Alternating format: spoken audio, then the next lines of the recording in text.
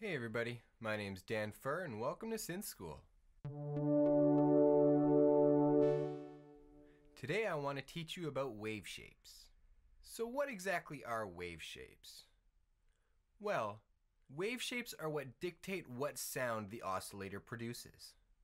As we learned in our last video, the oscillator produces noise, but the wave shapes help dictate what noise the oscillator produces. Now there are many different wave shapes, but in this video I just want to explain a couple of the basic ones and explain how they sound for you. So the first wave shape I want to explain is a sine wave, and it looks and sounds like this. And as you can see, it follows a basic sine wave pattern. Next up we have a triangle wave. As you can see, the triangle looks and sounds somewhat similar to the sine wave, but it's a little bit more sharp and has triangle edges, as the triangle wave name suggests.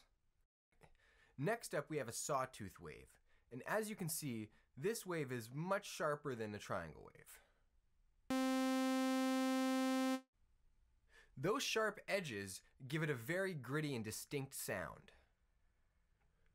Finally in this video we have the square wave, and this follows a basic square pattern and sounds a lot more harmonic, like so.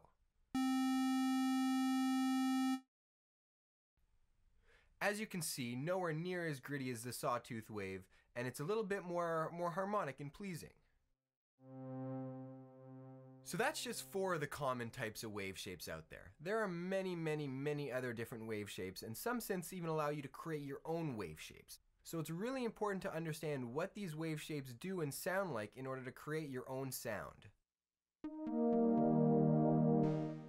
Thanks so much for watching. My name's DanFur, and if you ever have any questions, please don't hesitate to reach out and ask. I'd be more than happy to answer them. Cheers, have a good one.